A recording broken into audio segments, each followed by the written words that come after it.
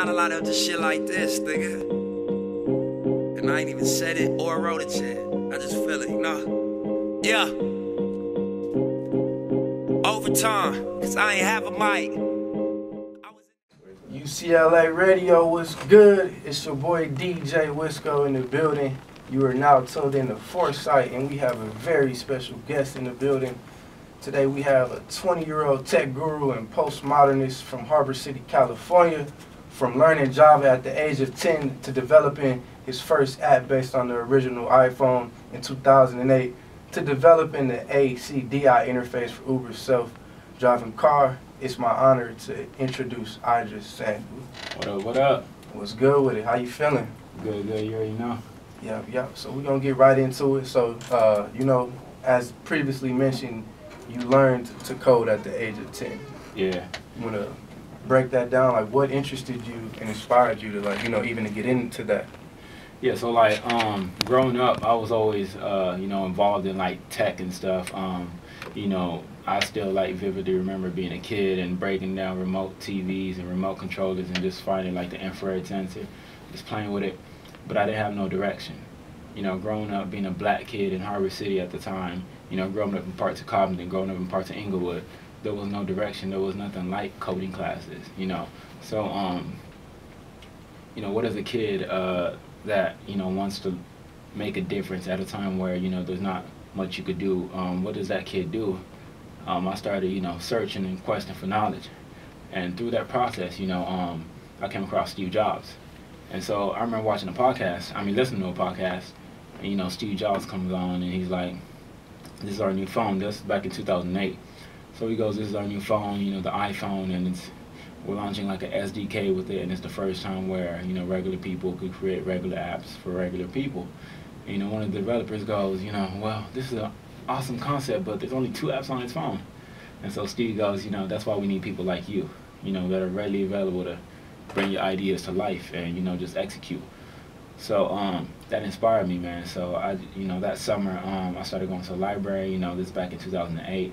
I was 10, 11 at the time, and then I would try and get as much knowledge as I could.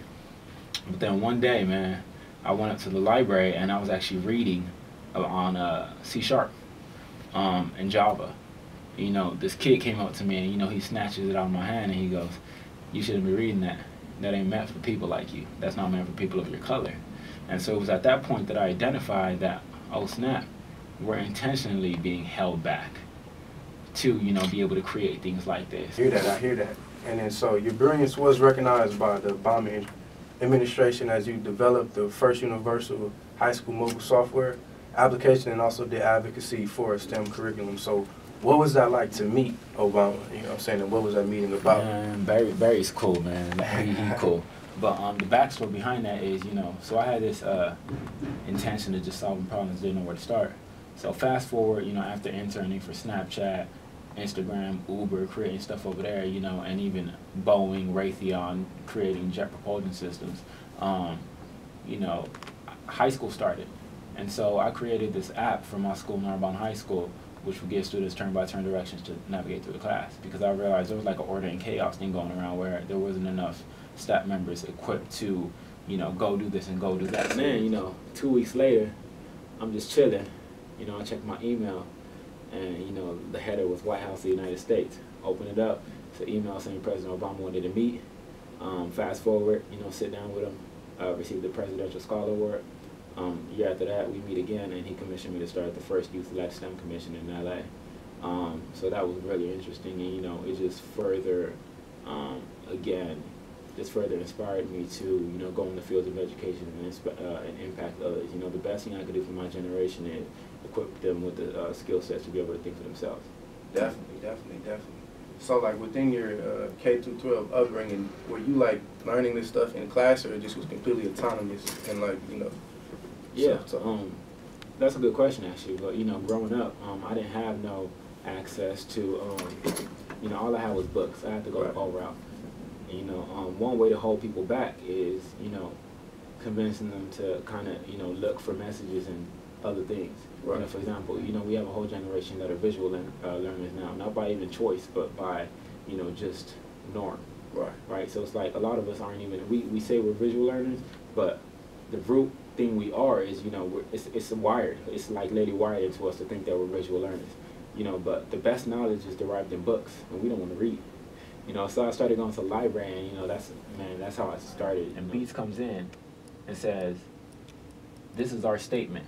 This is our product, fused with technology. This is how we speak, this is how we act, and this is how, you know, we talk, right? You guys have to confine us. What do? They confined. Because they were at the forefront of that revolution. They understood what technology was, which is the incorporation of, you know, the ability to intellectually create with the ability to understand business. Google for not hiring a lot of minorities, because even though these companies might have their own motives why they don't or do hire, you know, these and that, at the end of the day, they can bring a fact sheet back and say, there's not a lot of minorities to even hire, right? So, although that's a very valid point, instead of sitting down and, you know, coming at these brands and these organizations and saying they don't hire enough, what we need to go back and do is go back to our own, re-educate, retrain, right? And then go back to them. And now it's like, they have no choice but to hire because we're equipped with the latest skill sets. And if they choose not to hire, what do we have? We have the knowledge that we can implicate to create our own, you know, technology. So, yeah, and that's real game. Once again, you are tuned in to UCLA Radio, and we have a very special guest in the building, Iddris Sandu. And we're gonna go ahead and get into a couple records, and then we're gonna come back and open up the phone line as well. Stay tuned, DJ Wisco. So, outside of those engagements, do you also want to speak about your creative career as, like, you know, you're a rapper and producer as well? Yeah, so, you know, I produce, I rap. I've been rapping since, you know, I was 10. My personal brand, you know, Iddris Sandu. You can follow me on the gram, Twitter. It's Iddris, IDDRIS _Sandu, SANDU. And to find more information on Able, or, you know, just my personal brand and what I've worked on and, you know, projects I plan on, you know, launching in the next, you know, months, years, decades, you can go to IddrisSandu.com.